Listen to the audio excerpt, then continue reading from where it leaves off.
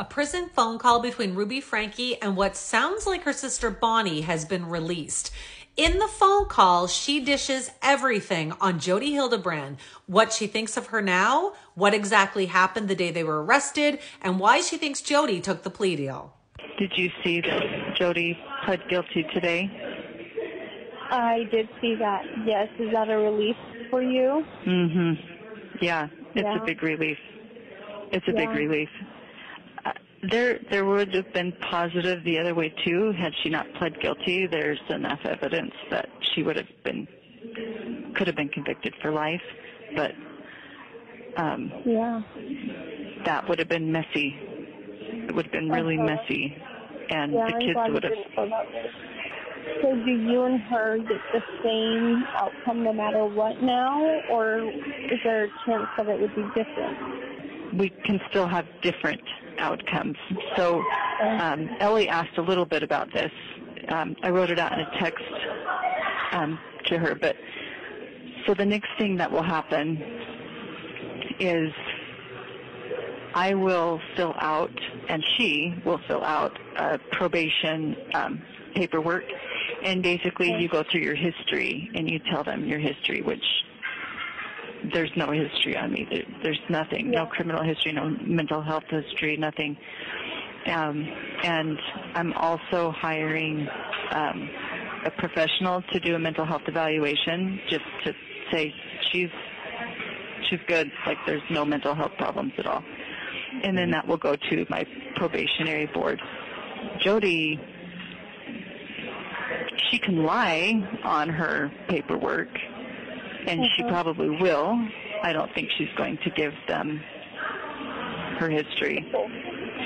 But I think in the interview it's going to be apparent that she's mentally ill. And so that will affect how long someone, because they're looking how repentant are you? How much responsibility are you taking? How are you aware that what you've done is wrong? And she's not. She's the only reason she pled is because she didn't want to do life. She knew I would testify.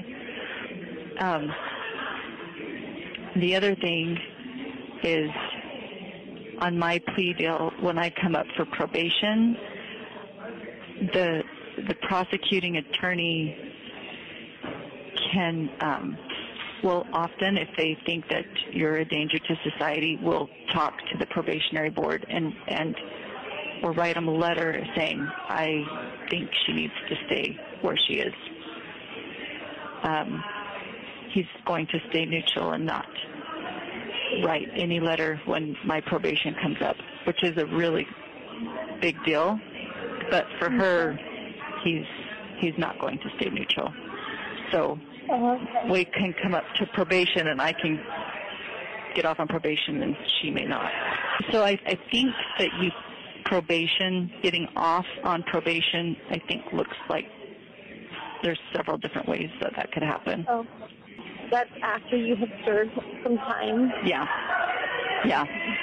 And I don't know what that is going to be. I don't know if it's...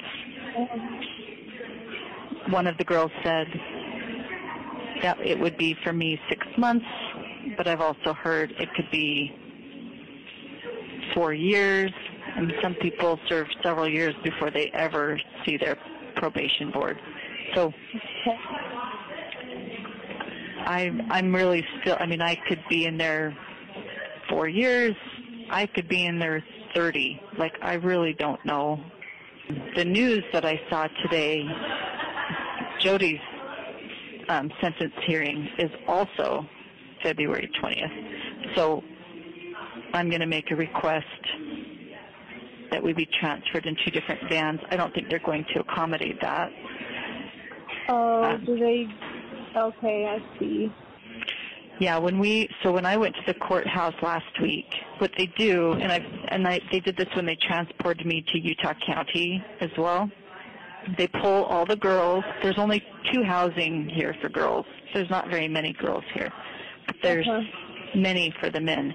And so they take the girls and they put them in a cell together, in a holding cell to wait, and then they get all the men together and they put all the men in the cells, and then they start putting on the ankle bracelets and the chains and the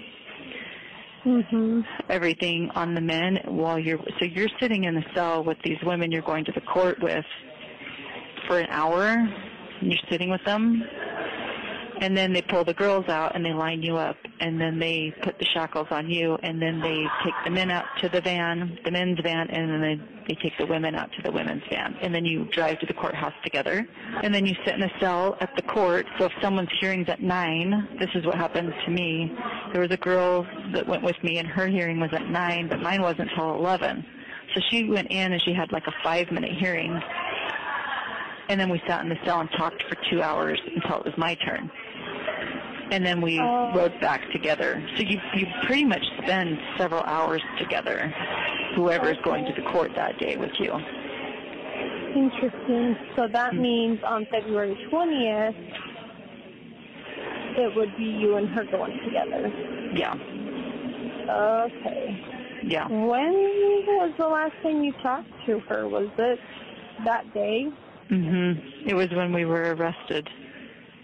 Okay.